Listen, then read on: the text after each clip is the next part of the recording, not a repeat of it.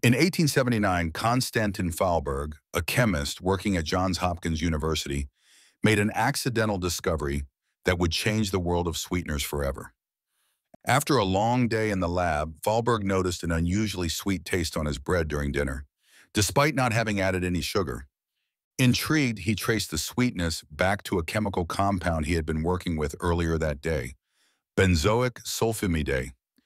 This compound, later named saccharin, was found to be 300 times sweeter than sugar, yet contained no calories. Fahlberg's discovery led to the commercial production of saccharin, which gained popularity during sugar shortages in World Wars I and II.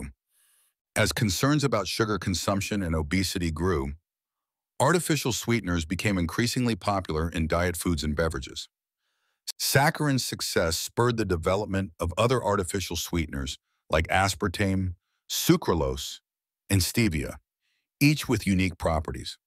Today, artificial sweeteners are a multi-billion-dollar industry offering consumers a wide range of low-calorie options. However, ongoing research continues to explore the long-term health effects of artificial sweeteners, balancing their benefits with potential risks.